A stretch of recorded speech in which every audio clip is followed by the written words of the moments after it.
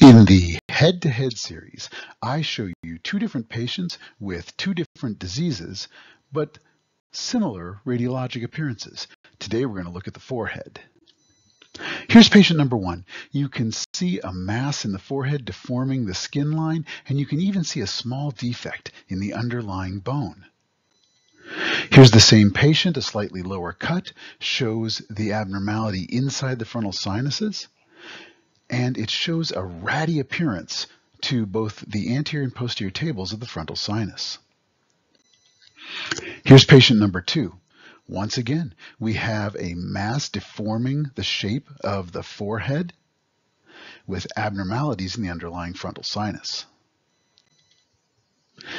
A cut slightly lower down shows abnormalities throughout the frontal sinuses, and again, a ratty appearance to the anterior and posterior tables of the frontal sinuses. This would be a good time to pause the video and see if you can figure out what the different diseases are in patient number one and patient number two.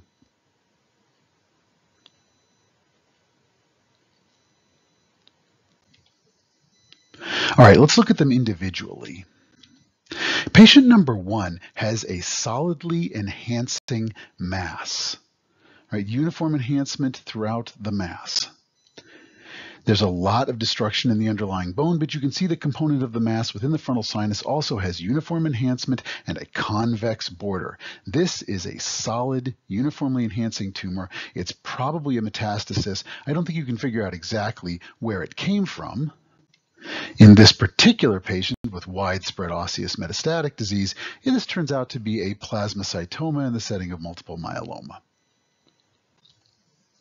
Patient number two has a centrally necrotic mass.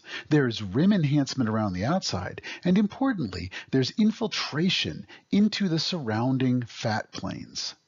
The component of the lesion inside the sinus is also low density. When we go further down, we see that this is all low density material, no enhancement, but you can sure see the infiltration of the fat planes. This is an infection. The ratty appearance to the tables of the frontal sinus looks pretty similar in these two cases. So the solid mass is a plasmacytoma, metastatic disease, in this case a plasmacytoma. The necrotic mass is an abscess with extensive surrounding cellulitis. That's a big clue that this is an infection. This is a classic appearance of Pott's Puffy tumor. That's an infection of the frontal sinus, an acute bacterial sinusitis that breaches through the anterior table of the frontal sinus to form a soft tissue abscess in the scalp.